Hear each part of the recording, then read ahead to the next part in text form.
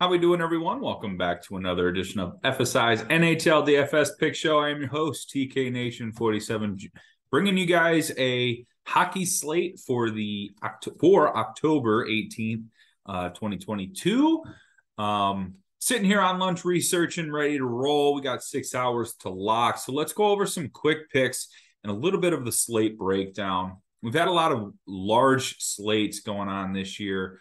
So it is kind of nice to get a little bit of a break here. Well, I guess it's not a break, but it'll feel like a break when we're breaking down games, right? A lot of good spots here, a lot of spots to focus on, and a lot of spots to kind of avoid. So it'll feel like a smaller slate when you shrink that player pool down. Let's go over the totals and some of the favorites real quick. We got the largest favorite on the slate is Tampa Bay versus Philadelphia. That total is 6. Tampa Bay a minus 305 fave. Probably going to do some damage on Philly tonight. I do like, Stamkos, Kucherov. You can use those guys. Absolutely. Next up, we have Edmonton. Excuse me. Edmonton, Buffalo. That is probably the marquee fantasy matchup on the slate. We got McKinley Sabres coming in as a plus 250 underdog. I think Edmonton's a minus 240 favorite. 7 total. I like both sides. I want McDavid. I want Draisaitl. I want Tage Thompson, Tuuk.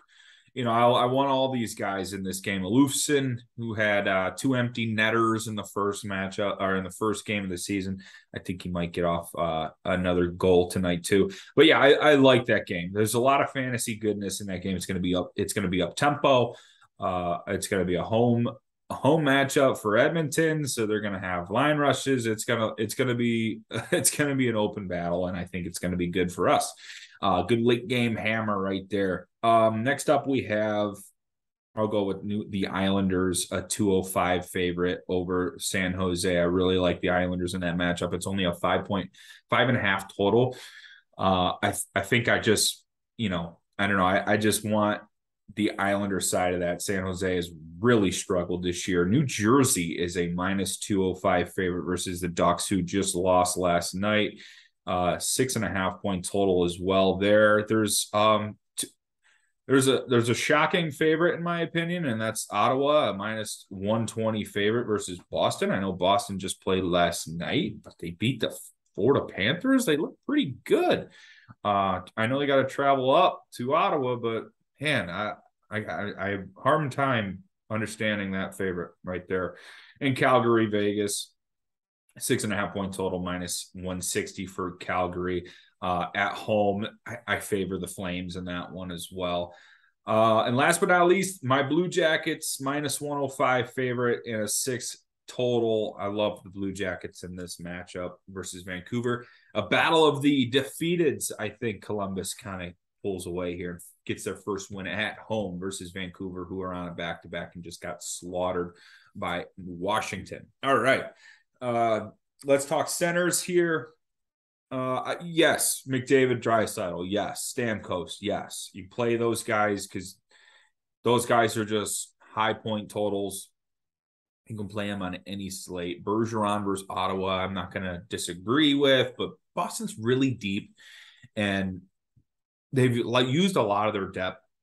A lot of these guys are getting time on the ice, so I think you could get away with avoiding Bergeron on this slate on the back-to-back. Obviously you could play Eichel, but that's a tough matchup versus Calgary. It's going to be a pretty tough environment. I can understand not going with either one of these two. Jack Hughes has looked really good. He's going to get Anaheim. I think he sets up for really good play as well. Nazem Kadri, he's kind of going to be there for defense and two-way center, two-way center responsibilities. From there, we're going to drop down to my favorite center on the slate, and that's Boone Jenner. Boone Jenner leading the way versus the Vancouver Canucks with Johnny Gaudreau and Zach Werenski, and there's newfound chemistry with Nyquist on the line. They scored last time out. them three. So 5K, I think that's a really solid cash play. Boone Jenner is going to get you a little bit of salary savings. I wouldn't scoff at either Brock Nelson or a Barzal either. I think both of those guys are really strong options versus San Jose. Barzal, what we saw versus the Ducks yesterday, we had let me get back to it here. The Rangers, man, they just destroyed Anaheim up the center. Trocheck, goal and an assist. Zibanejad, 2 goals, 2 assists. So, yeah, it's looking like. I'm sorry. I have the wrong information here. I'm looking at the wrong guy. Barzal and Nelson had 2 goals and 3 shots on goal versus the Ducks in their last matchup when they won 7-1 versus San Jose. I think both of those two sets up well. Barzal skating with Parisi and Palmieri, Nelson with Leon Beauvillier. I don't know what I had here. Must have been rushing through it. Wingers, I like Felipe Forsberg at 7-2. Let me get over here and get up to the winger position. Now, obviously, you could play Pastrnak. He's always got a high floor, and so does Kucherov, especially in this matchup. It's a very boom matchup for Kucherov. But I think Forsberg goes low owned, and LA have been in some shootouts lately. 1-7-6 versus Minnesota on Saturday. Yesterday, winning in overtime 5-4 to Detroit. So I really like Forsberg in this matchup. He's got a goal and assist on the year. I think this could be one of the bigger games from Forsberg on the slate. Next, we saw yesterday Perron had 2 goals and an assist, 6 shots on goal. Detroit overall had 31 shots on goal. So it's a really good matchup for Nashville. Duchesne, Granlund on that line as well. To get down here in the middle in the nitty gritty here, I like Jasper Bratt. You're going to have to find some New Jersey on your slate, especially with what's going on with Anaheim right now. Gibson has looked pretty bad. Defense has looked terrible without Lindholm. I've noticed that Hoppus being out has really put a hole in the defense of Anaheim, and they are struggling. Stollert's played last night. He's probably going to get the start tonight versus New Jersey. Brought 3 assists on the season, 5 shots on goal through 2 games. He's skating with Thomas Tatar and Nico Hischier. I like him. Also skates on that top power play. So, like I said yesterday, Panarin had 1 goal, 3 assists, 4 shots on goal. Lafreniere, 1 goal, Kako, a goal. So lots of wingers scoring against Anaheim right now, and I'm going to add Bratt to the list.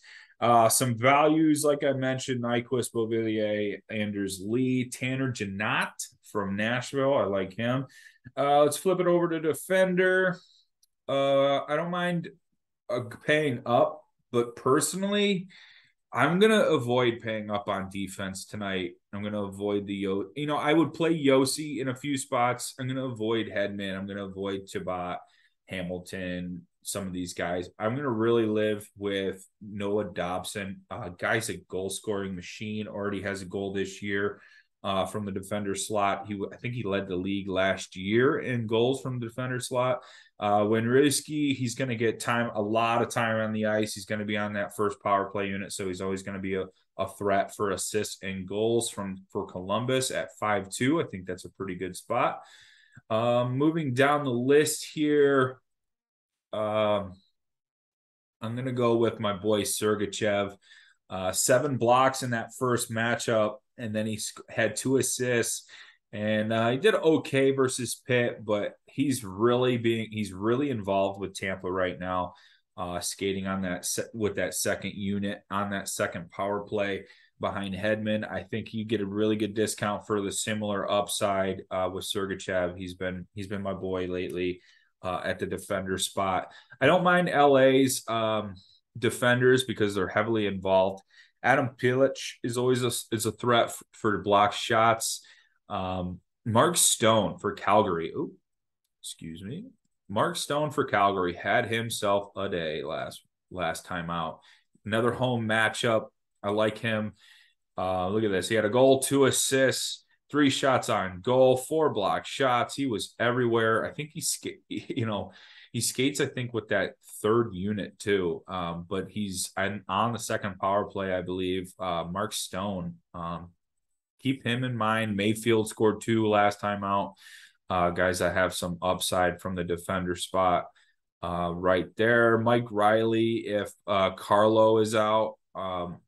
Yeah, Carlo's on the IR. So Mike Riley was a guy I played last night in that matchup. He got me 9 points. It was really solid. That block shots right there. So I like him as well. And goalie to wrap it up. I like Varlamov and Merzlikins. Varlamov in that 5.5 total versus San Jose. San Jose 0-3 on the season.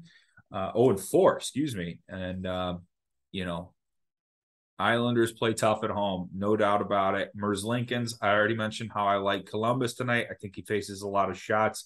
Columbus need a win badly, so you're going to get some of the best from him.